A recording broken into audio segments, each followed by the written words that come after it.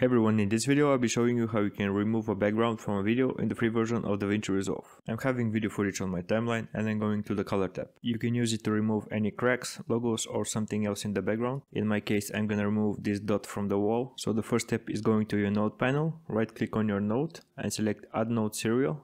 Then you want to highlight this new node that you have just created, then click on this window and you can select any of the tools here. It all depends on the shape of your object. In my case I'm using the circle, so I'm leaving it over the object that I wish to remove. A tiny bit I'm pulling out the outer range so I can add some softness, and because our footage is not steady, we're gonna use the tracker so we can keep track of that mask. You can find the tracker icon right here, so click on it, and then I'm selecting this backwards icon so I can track everything behind the timeline marker. And then I'm going back to the place where I started tracking, which is here. You can see that there's a keyframe there.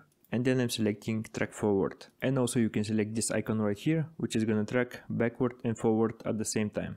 Then select the transform icon, which is right here.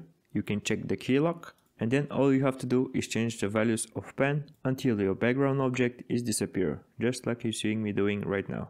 As I am changing the values, the background dot is disappearing. In some cases, if you're using a mask on your second node, there could be a color difference, so you can click on the color wheel, which is right here, and change the gain or anything else until your background color is matching your mask.